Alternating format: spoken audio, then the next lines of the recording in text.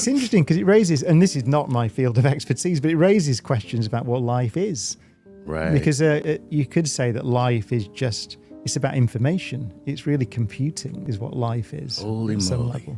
So it's not really, what you're saying there really is biology, the nature, the physicality that we think of as life. We think of biological systems with DNA and all those things. Right. But you can argue that that's not the really interesting bit.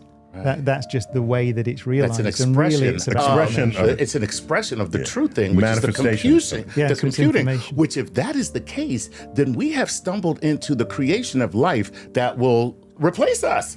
Which is, if we ever get to artificial general intelligence, and what you're saying is an emergent property of computing, which is also an expression of life, then it's only a matter of time before that particular computing becomes a life form, which of course will outthink us, outlive us, out everything us.